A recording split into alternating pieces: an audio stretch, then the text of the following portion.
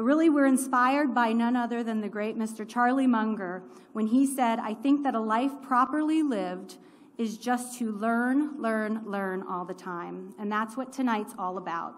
So in fact, disclaimer, the information contained in this panel is of general nature and is provided for investor education only. No comments constitute investment advice or sales. Had to say it. Our first session, I'm going to invite Mr. Geoff Gannon and Mr. Shree Viswanathan and Mr. Jacob McDonough, our moderator, up onto the stage.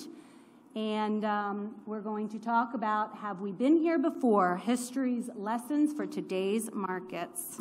Good evening. I'm Jacob McDonough. I'm an investor from Grand Rapids, Michigan.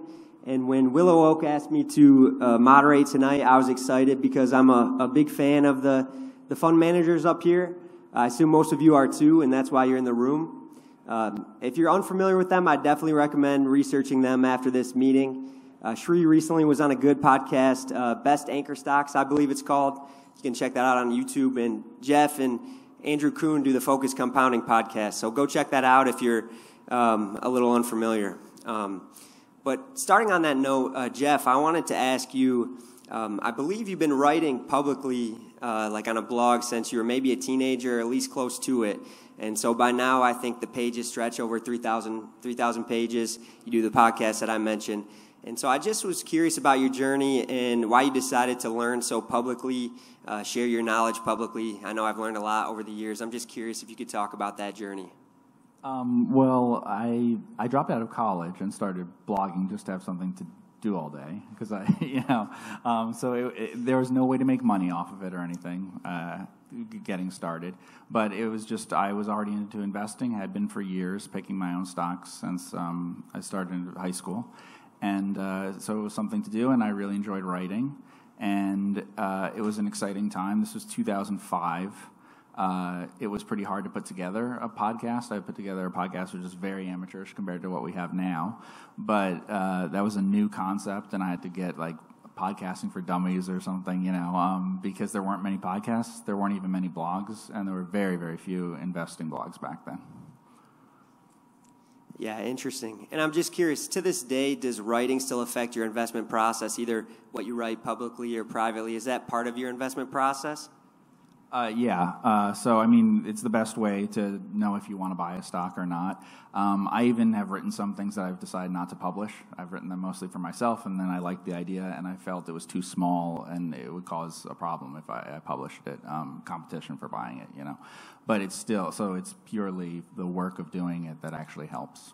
So I'll even do it in cases where it's not for publication. And Shree, you and I were talking, and you made the good point that a lot of great investors also happen to be good writers, like the Buffett Letters. Peter Lynch has some good books out, and Joel Greenblatt. There just seems to be some correlation. I'm just curious if writing affects your investment process and if you've worked on that over time as well.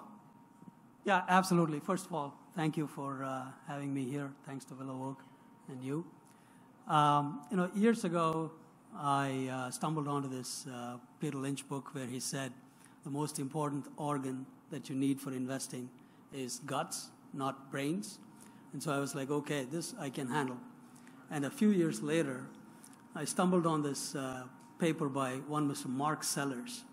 Mark Sellers was giving a speech at Harvard, and he said 95% of you are not going to make it in investing, because the most important aspect of investing is the craft of writing. So that sort of stuck with me, and I've always tried to focus on improving the quality of writing. And it's an integral part of how I think. I don't publish as much as Gannon. I've been a big fan, I've been a big follower of Geoff's for a number of years. But I do write. Some I publish, many I don't. Yeah, great. And I know you both read quite a bit, and the topic today is history and have we been here before. And I'm just curious about, not just at this time, but throughout your whole investing process, how much history and studying history and reading history, not just current write-ups, plays in your investment process. Shree, I'm just curious to hear about that. Yeah, it's history is an integral part of investing analysis. In fact, if you take a step back, Harry Truman, he said, there is nothing new in this world except the history that we do not know. And as far as investing analysis is concerned, what are we interested in? We're interested in businesses that we think are going to produce a better return relative to the capital that we are putting at risk today, which means we're going to have to think about the future. Where do we get the confidence for the future? It's the history. So it's the long history of 10 plus years, 20 plus years, depending upon the history of the company. And so at a company analysis level, history is an important aspect. And it also helps in analyzing the quality of the management team. How the history of the company has evolved over time, how the management team, current or previous, have sort of performed over time. So history is an integral aspect. Yeah, and Geoff, I would ask you the same question. I know, especially on the podcast, I hear, you put the current period in historical, context, and I'm just curious if, how you're able to draw that so quickly, and if that's part of your investment process, studying history and seeing if we've been here before. Yeah, I think it's most useful for situations where we've forgotten that we're in potentially unusual times, or to remember certain outliers and things like that. So I know we talked to some bank management, for instance, around the time of COVID or before then, and they would say that banks fail for credit reasons only, not asset liability mismatches, right? And that's like 99% of the banks that failed before, say, the early 80s and earlier were for that reason, maybe. But throughout an earlier period, a generation ago, some did fail for the reason we saw these most recent ones failing. So if your period you're looking at is, maybe you think, 30 years is enough, it's enough for most normal observations, but it's not enough for certain outliers. Yeah, and that's interesting. Bringing up banking, I know today Buffett brought up how if the laws didn't change, he said they might have major banking operations that maybe rival or exceed the insurance operations they have today. And I'm just curious, like Geoff, I know you talk about banking and like to analyze banking, and I'm just curious if you have any comment on like the current banking environment, if that's changed anything in how you look or analyze banks. I know banks have been through rising rate environments, and they've been through this before, but I'm just curious your thoughts on that. Yeah, I mean, higher rates are better for most banks, but the period where the rates are rising and the repricing, many do not reprice as quickly. So they would need things to level out or come down a bit before you'd see better results. And what Buffett's talking about, I mean, because you wrote a book that covers the bank, the Rockford Bank that they had. But that bank, the way it was operated, and also how they operated the savings and loan that they ended up owning, is very different from how most banks operated. The savings and loan, they basically got rid of a lot of their deposits on that one because they didn't want to be in certain assets, and they really turned into a holding company to do totally different things, right? And a lot of savings and loans did fail that did the conventional things. So both of the banks that they owned, they did very unconventional things on the asset side. And what Buffett always talks about is making these mistakes on the asset sides. And all the banks we've seen that have failed, they could have had the deposits come in and kept it in short-term money or something, but they either made long-term fixed mortgages or they bought long-term fixed securities. And so it was a dumb thing on the asset side, even though it was a dumb credit thing. Interesting. And Shree, I know you have an interesting background, and I believe you worked in the real estate sector, insurance, banking. I'm just curious if that's played a role in what industries you look at, whether you learned a lot where you like those industries or maybe being inside of them and made you a little more wary. I'm just curious if you'd want to talk about that background. Sure. Yeah, I spent a number of years as an investment banker and then as a corporate development executive doing deals, and then ran a small financial services focused fund. I want to sort of digress a little bit. There was a gentleman by the name of Thomas Phelps who wrote this fantastic book called 100 to 1 in the Stock Market. He said, good judgment comes from experience, and experience comes from bad judgment. So I came into this business of running SVN Capital with that experience. A lot of exposure to interest rate sensitive sectors, real estate, banks, insurance companies. And in fact, when I launched SVN Capital, I did have some exposure to that rate-sensitive area. I've evolved over time, and today it hurts me to say that, and sitting right next to this master of bank investor, I probably will never invest in a bank again. That's good. Yeah, it's not for everybody there. But like you mentioned, you have worked at large firms with large AUM, and I assume lots of employees and maybe lots of red tape. I'm just curious how it's been going off and running your own fund and kind of being on that entrepreneurial journey compared to past firms. Yeah, this is a phenomenal experience. My only regret is I didn't start this earlier. I've been doing SVN Capital over the last 4+ years now. And having worked for all these big institutions, I've gained a lot of experience. It's a lot of fun to manage the time according to my schedule, the type of companies I'm interested in, the type of people I want to hang out with, and management teams I want to be associated with. But of course, the biggest challenge in any emerging manager kind of a situation is growing the asset base. That is still an ongoing exercise for me. And in fact, I remember reading Mark Andreessen's comment recently. He said, in any emerging sort of a company, there are only two major emotions that that one will come across: complete euphoria or utter panic. I go through this every day. That's great.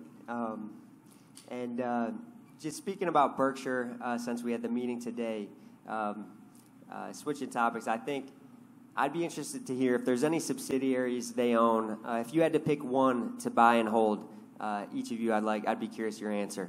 If there was one of their subsidiaries you could have, but you had to keep it, which would you pick? I'll let him go first. I mean, if I had to keep it forever, probably See's Candies. If I could sell it eventually, probably Geico. And why's that? Well, Geico, I'm not sure about. I don't know with self-driving eventually if that could cause there to be so little need for premiums for auto that the industry could just become a tiny fraction, of what it is, and that would ruin that investment. But I think it wouldn't happen for a really long time, and you'd have good returns in between. And See's Candies, I think that it doesn't require capital. It can price pretty well, and all the returns that you've seen is in a period where chocolate consumption for like box candy is down or flat, and so this return is pretty amazing considering it's in a time when the industry has not grown at all since the day they bought it. And Shree, before I get your answer, Geoff, once you have See's Candy, can you expand it east? I know they've always been West Coast. No. Can we finally get See's on the East Coast and maybe internationally? No. What's your plan for expansion? No, you can't. I mean, I shop at Nebraska Furniture Mart of Texas. It's right by where I live, and they have See's Candies there. I'll eat See's Candies. I'll ship See's Candies to people. They'll love it. It just won't do anything for it as a brand the same way. It's a high-quality product, but it's not a brand that means anything anywhere else.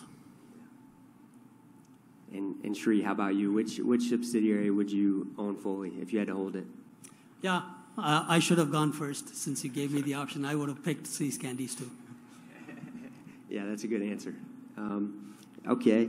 And one thing that's kind of a passion of mine, and Berkshire the company and Berkshire the structure, I'm a big fan of. And I'm just curious if you think that someone could replicate that and have success, or if that needs kind of the singular Warren Buffett person kind of running the show. Shree, I mean, you've had some experience inside some companies in the financial sector. Do you think the Berkshire structure could be replicated to the degree Buffett's done it?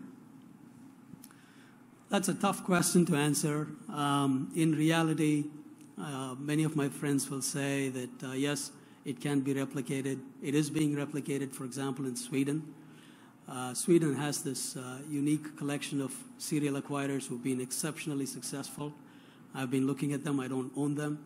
And, of course, we have this master of serial acquirer up north in Canada, Constellation Software.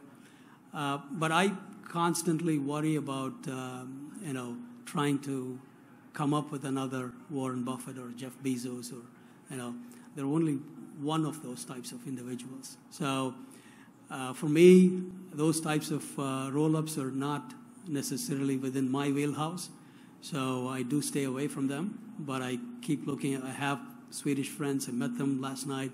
Probably there are a couple of them here. They keep talking about Swedish roll-ups, which seem to be replicating what Buffett is doing. Yeah. And I want to ask you about investing internationally, but first, Geoff, I'm just curious about your take on that question, too, on the Berkshire structure, if it can be replicated and with another one leading the charge. Yeah, I mean, I think it can be replicated, but I think people can look at it backwards now and think, okay, let me buy an insurance company, let me do these things. Buffett said if we could have kept the bank, we might have been as big in banking as we were in insurance. He was flexible. So the reason he did what he did is because he could take capital out of textiles and the returns were terrible. So I think you can do it flexibly, but there'll be times where it doesn't make sense in insurance. It doesn't make sense in some other way to get the capital. But the idea of having float, the idea of reallocating capital from worse businesses into better ones, owning businesses for that reason of shifting where the capital is, I think that can work. But just copying exactly what he did, I don't think he'd do the same thing today. If he'd have to go back to 1970 for what he did to make the same amount of sense as it would now, you know? Yeah, I think copying someone, you have to be careful because you have to be yourself and let your own personality shine through. And like you said, at different times there's different opportunities, so you just have to look what's available there today. But Shree, you brought up Sweden, and I know you do look internationally. So can you just talk about your process doing that? Is there a different investment process versus maybe a business that's next door to where you live? Talk about your experience internationally investing. Yeah, so currently about 50% of the portfolio is outside the U.S. It's a fairly concentrated portfolio of just 9 names.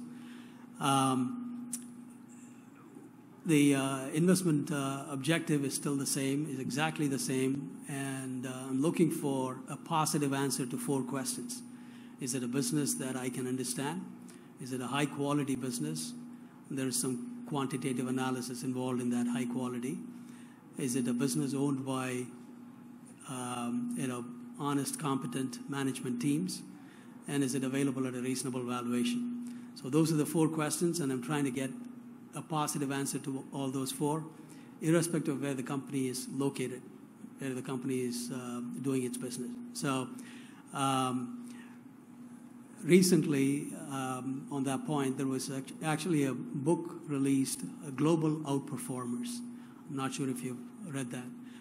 The book is about 1,000% plus performers over the last, I don't know how many number of years, but across the globe.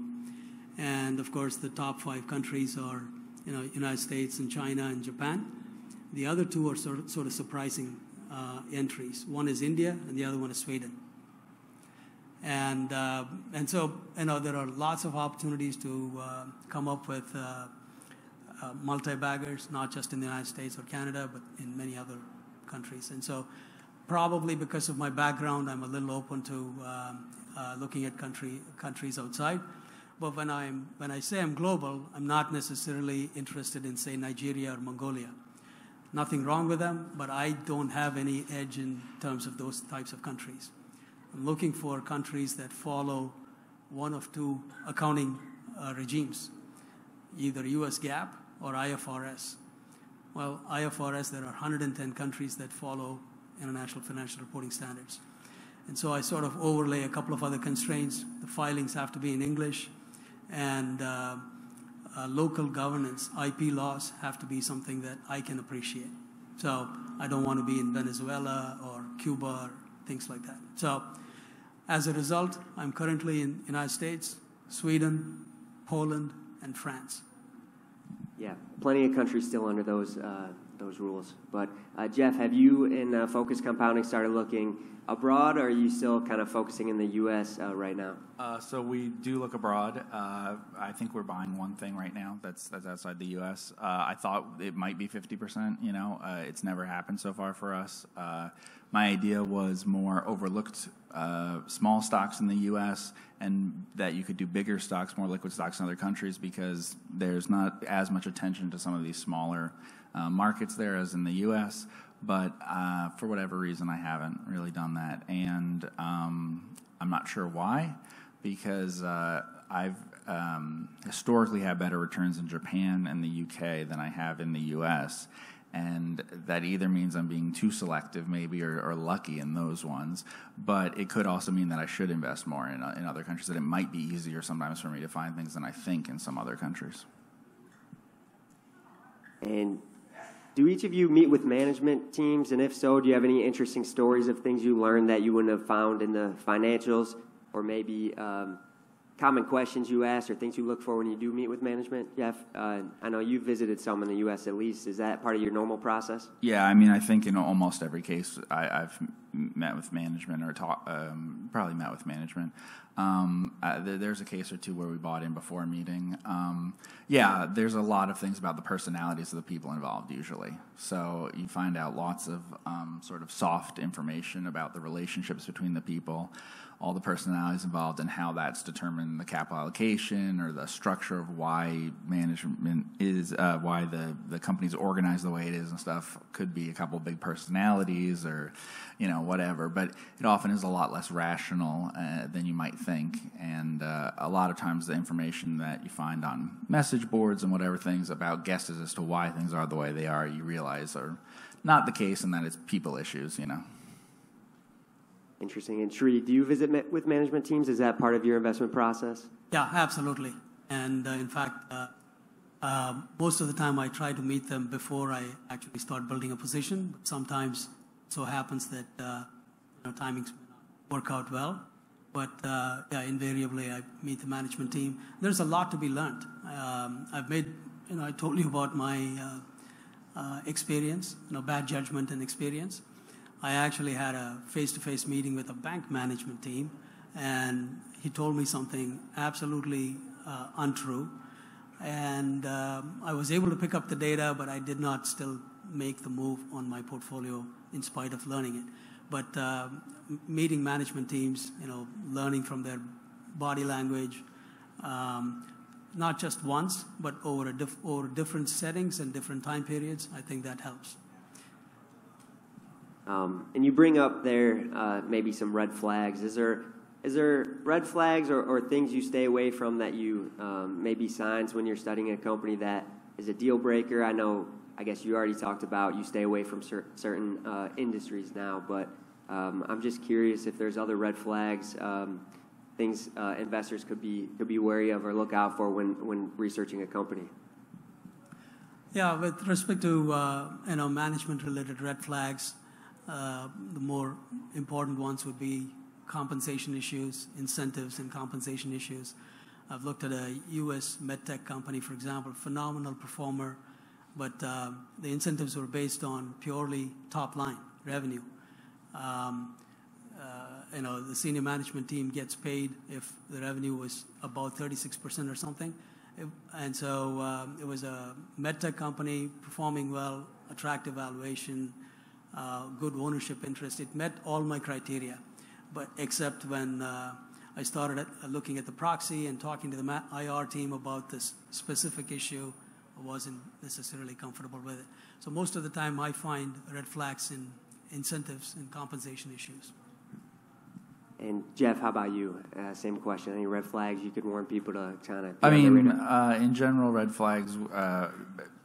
Why are they listed in the country they're listed in? So they're domiciled one place, listed in others. Can be a big red flag unless they understand why they're doing that. Why are they incorporated in some place unusual? Usually their home state or Delaware would be the logical ones. Other places you want to know why they're doing that. Using an accountant that's unusual. It would make sense that they should be using an accounting firm that's near them in some way and that has enough people that could supervise them. And is this kind of accounting firm that others their size normally use? And especially that they're not the only firm in that they're not the only public firm in that industry or something that accountant audits. So a bunch of banks in one part of the country usually are mostly being audited by someone who audits a lot of banks. You shouldn't be the only bank being audited by a firm that doesn't normally do that. So those are the ones without meeting with management stuff. In terms of management, promotional management, that's seems overly interested in how you're reacting to what they're telling you. They're doing too good of a job of selling you, and especially management that has a poor grasp of the granular stuff about the business. They are very happy talking to you in generalities and things like that. But when they get a specific question, they kind of direct it to more of a talking point. Maybe it's possible people down in the company know those things and they don't, but that's a little worrying. Geoff, can you hear me? Yeah. I've heard you talk about Nevada domicile companies. Yes. Maybe you want to mention that too? Yeah, so and we've invested in companies that are domiciled in Nevada, but the reason for doing that is usually, unless you're a really old California company, some of them did it, but other than that is usually because it offers better protection against against fraud. In the case of fraud, it's harder to have personal liability issues, personal criminal issues, things like that, there than you're going to have in other places. So it's more likely that the company could get in a lot of trouble and you as an officer will not. So that is worrying, especially if a company moves there from somewhere else. Why did they do that? It's certainly a popular place for people setting those things up. Now, like I said, we've invested in ones that have done that. And the truth is the reason they did it originally was exactly what I'm saying. But then a clean management came in, pushed them out, and they never re-domiciled, which is not unusual. It's not unusual for companies to not want to spend too much money, time, effort to switch to a better place that way or to switch auditors or whatever. It's the switch in the first place that's concerning. The status quo thing is not so much concerning. And maybe switching gears to the opposite then, positive things you look for. And I don't want to name any names in your current portfolio, but either past names you could talk about that was kind of a model of exactly what you look for now, or even if you don't want to name names from the past, maybe some success stories of businesses you've come across that maybe affected your thinking on what you look for today. Could be past names in your portfolio or even just historical companies too. I'm curious if you guys have any thoughts there. Yeah, I'll go first. And I don't mind talking about one of my portfolio companies, Copart. I'm sure there are a few here. I know, Geoff, you have looked at Copart as well. There are lots of things to like about Copart. Instead of defining and describing the business here in terms of answering your specific question, most of the time, the qualitative aspects of the business don't necessarily get reflected in the balance sheet or income statement. It needs some digging. So this is, I would say there are a few different qualitative factors that sort of should appeal to investors looking at this company. Decisions made over a long stretch of time. So, for example, the founder, Willis Johnson, back in 1993, he decided to essentially own the land on which these salvage yards operate. And today, they have more than 8,000 acres of raw land. In fact, about 2 years ago, a JP Morgan analyst got on the call and asked if Copart would think about monetizing of that salvage yard. And Jeff Liao, the CEO at that point, said, absolutely not. We are looking to add more to land. So that ownership of land has actually translated into significant positive. In fact, during the inflationary run-up that we've had, it's been a big support. Number two, the son-in-law, who's the co-CEO now, Jay Adair, he made a decision in 2003 to actually transfer the entire auction process to online. And as a result, it's been a phenomenal operating leverage story. And then that essentially translated into a significant positive during COVID. So these types of qualitative features are not necessarily evident in the financials right off the bat. But once you start digging in, you can appreciate the significance of the quality of the management team. Was that met with a lot of skepticism? It's a junkyard, right? And they went online and kind of sounds like did some innovation and stuff. I assume at the time was maybe a little shocking to, I'm guessing they're not based out of Silicon Valley and they still were able to innovate? Yeah, they were actually based in Northern California. And at that time, they moved their base to Dallas. That's where they are now. But I didn't own the stock in 2003. I did analyze and miss it in 2009. I came back to own it in 2020. But must have been a surprise. But again, back to one of your earlier questions about the history. if you go back in history and look at the operating performance over time and the decisions made over time, you can then appreciate the nodes at which these decisions happened. So you looked at it in 2003, invested in 2020. So that takes a lot of patience, right? I mean, what was that like when you finally jumped in after all those years of studying it?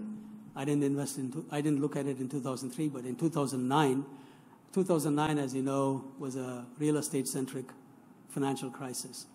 So my analysis at that point was I was trying to put a value on real estate, and I was trying to make an argument that the company, the market cap at which it was trading, was essentially addressed by just the real estate value alone, and you were getting the operations for free. I couldn't make that argument, and so I moved on. Looking back, that analysis was wrong. Obviously, I stood on the sidelines, watched it all run up. But again, today, it is the only publicly traded salvage yard company. The other competitor has been acquired by Ritchie Brothers. And so it's the strongest performer with the biggest market share on a global scale. And these decisions are still continuing to play out, and a lot more room for them to execute. Yeah, that's a really interesting example, because I know if you look at Buffett's history, there's some stocks that he studied for decades and maybe to his younger years and finally pulls the trigger. So I assume there's some comfort there when you have been familiar and done some work for a number of years and finally can jump in. Unfortunately, not all companies have those 11, 12-year due diligence history. Yeah. And Geoff, I'm just curious about the same thing. Instead of red flags, maybe on the more positive note, any companies from the past that come to mind similarly? Yeah, I mean, doing things that are unorthodox, that are painful decisions, capital allocation decisions or whatever. Obviously, usually you can report better numbers if you lease instead of owning things. So what are they doing that might hurt their results? There are some industries where all the grocery companies in it, you'll notice, use FIFO accounting, and all the older ones use LIFO. The ones using FIFO are paying more for their taxes just so that they can report better earnings per share to you.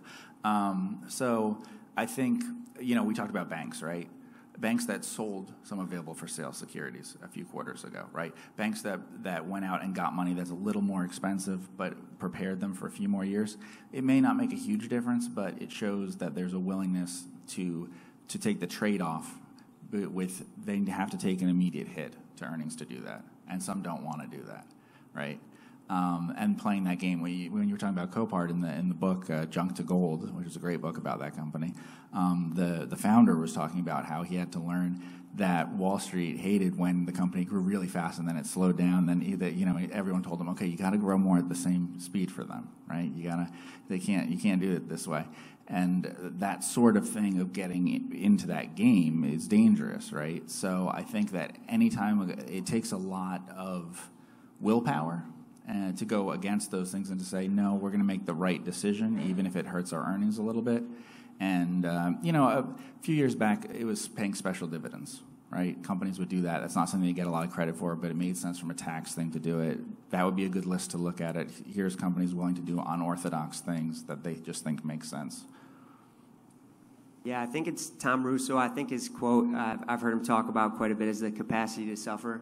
And it sounds like that. And I know Berkshire has plenty of examples like that, but the Rockford Bank comes to mind where when they bought them, they were very, very liquid and very unleveraged. And so they had good returns on capital, but that was only because they were so efficient and so low cost.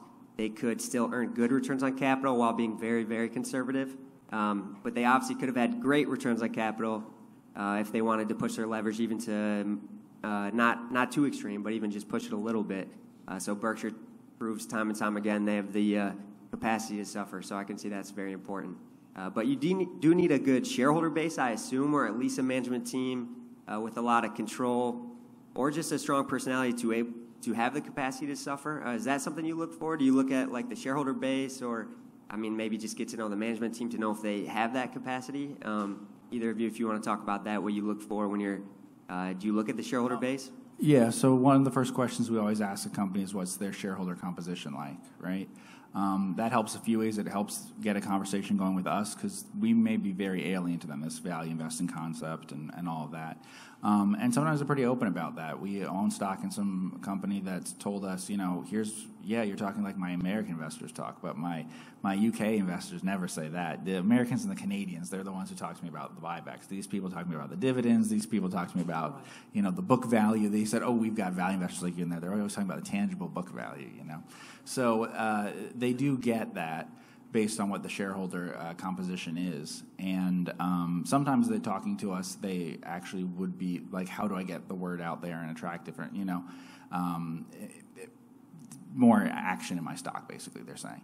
And sometimes you want to explain, there's different kinds of investors out there, and you might want to think about who you want to attract. And you can only have one story to tell, and it's not going to appeal to everybody,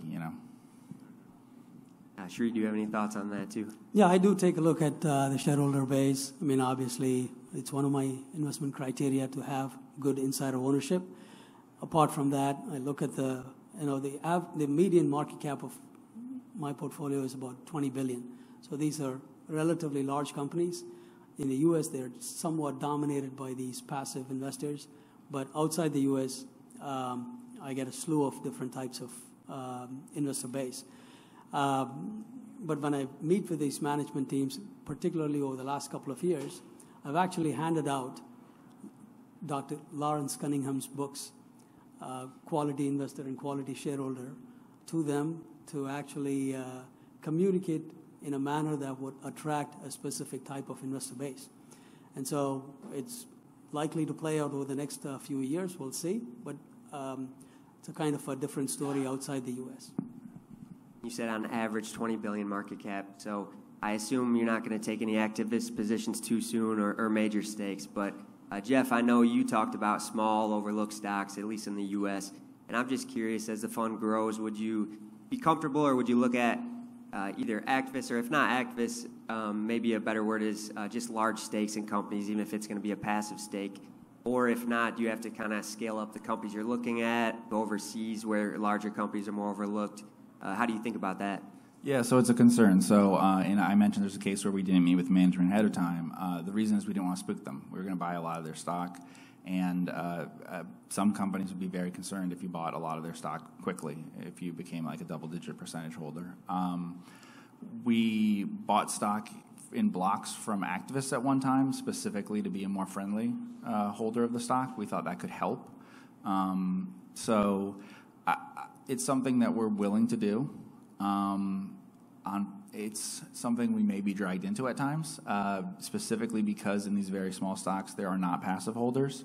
And so people get shareholder lists and realize that we're a very large percentage. Even in ones people don't see us filing on and stuff, we're actually one of the larger shareholders in terms of votes. And votes could be pretty seriously contested in cases where everyone will be voting without these proxy advisory firms and that sort of thing. So it's not something we would want to do really, but we do get calls from people and stuff. Yeah. Okay. And one last question for me. I'm just curious, for you personally and for the fund, what does success look like, or an end goal? What do you see for the future? Shree, I'm curious if you could answer that one. Yeah, my primary focus is to put up healthy returns. My objective is to double the capital over a business cycle. So as long as I can continue to keep pace with that objective, that would be my end goal. In terms of assets under management, I'm still growing, far away from actually calling it closed.